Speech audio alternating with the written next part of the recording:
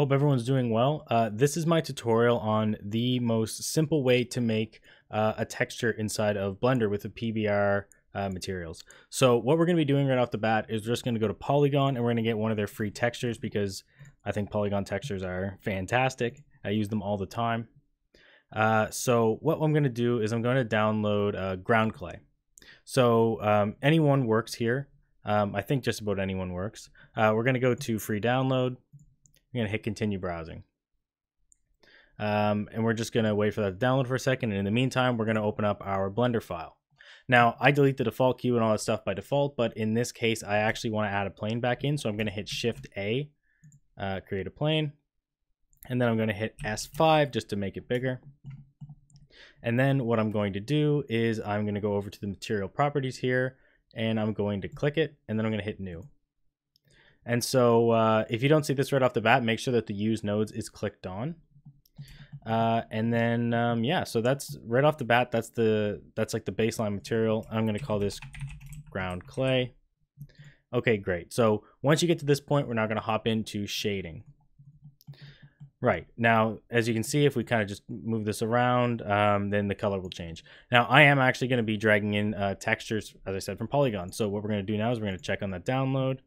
I'm going to open it up. I'll just cut it out. I'll go to desktop, and I believe I already downloaded it. So if I go into this, then you see the ground clay here. I can just copy and paste it, replace the file, sure. And right, so then our ground clay is in there. I'll close out the internet here, and then we'll come back in here. So in my file explorer, I'll open this back up, and I'm going to find where I saved my Poliigon texture.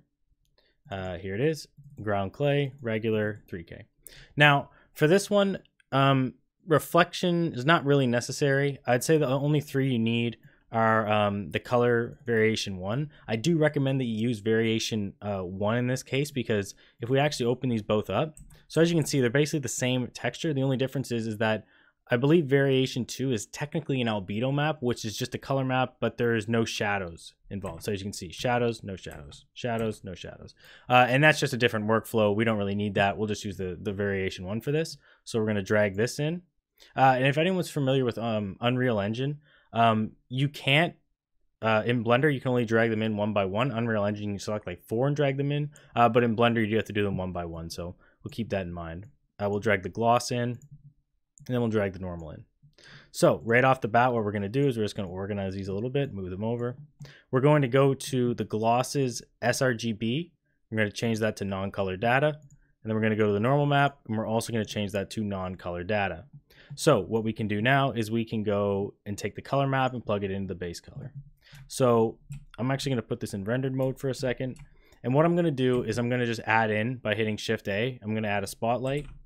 I'm going to drag this up a little bit, and I'm going to turn this up to like 50 just so we can see. So as you can see, once I just touch the base color, the picture is there, but we're not, it doesn't look realistic. It just looks almost like wallpaper. And that's why we have the other maps here. So what we're going to do is we're going to plug the gloss into roughness, and then we're going to plug the normal into the normal node.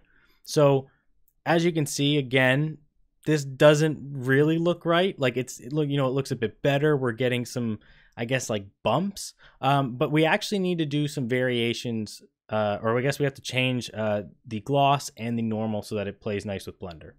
So the first one we're going to do is we're going to hit Shift A, and we're going to go to search, and we're going to type in normal map. Now you don't want the normal, you want the normal map. It is very important. So what you're going to do is you're just going to hover over this line, click it. And then as you can see, that does kind of help a little bit. It looks a little more realistic, but we're still getting this really weird, like shine, this gloss, almost looks like the ground is wet. The reason is because you can't technically plug a gloss into the roughness map. They are very closely related. And the reason is because if we open up gloss here, so this is the inverted roughness map, and the roughness is the inverted gloss map. So if we just went into Photoshop, and we just hit like Control-I, it'll invert it, and then you would have the roughness map. But luckily, you can just do that right inside of Blender. So if you ever have a gloss map, you have to invert it, unless you're going for some weird look. where you want it to kind of look like that, but I would recommend, I don't know what happened there, but I would recommend that you invert it. So we click that, and as you can see, everything looks like dirt right after that, because it's we're getting more definition in there. And so if you want to play around with it, you know, you could turn up the normal map a little bit. As I said, this is a very basic tutorial. You know, you could do stuff like, you know, adding a bump map, like displacement for a lot of stuff, but this is just the most like kind of like baseline thing to do. But there is one more thing I want to show you. So if you have Node Wrangler, which is an add-on that you can add in, it just comes with Blender. You go to Edit Preferences, type in here, Node Wrangler. You can turn that on. Then you can actually just hover over this and hit Control T. But if you don't have it, no worries, because we can just manually add it in. So we're going to be adding mapping information here. So what we're going to do is we're going to plug all these in here. But this is actually not enough. As you can see, that kind of just like destroys everything. Like it doesn't really, now there's no texture at all, because Blender doesn't really know how to handle this, because we're telling it information that it doesn't really understand, I guess. Like it's like all this stuff is just zero. So it's not, you know, it can't show the texture correctly. So what we need to do is we need to hit Shift A and you go to Texture Coordinate. And what we're going to do is we're going to take the UV slot and we're going to drag that into the vector slot. Once we do that, as you can see, the texture is now back. We're going to do one more thing. We're going to hit Shift A, Value, click that here, and then we're going to drop that in to the scale. So what this lets us do is this is like an easy slider that we can adjust. And as you can see, once this goes up, then the texture gets smaller. As it goes down, the texture gets bigger. And that's just basically like how what this is saying is that if it's at 3, then on this square, the texture is tiling 3 times. So 3 texture tiles across. If you just open up the UV editor, that's that's just our color map. So basically, if it's at 3, then this will be going 3 times across our plane. And if we go back into rendered mode here, maybe I'll actually just drag this up a little bit, and I'll turn this up to like 150. Higher than that, actually, do 500, just so it's lit up. And yeah, so as you can see, it's there's a lot of things that you can do in Blender to make this look even better, but this to me is like, this is the baseline just for creating PBR materials.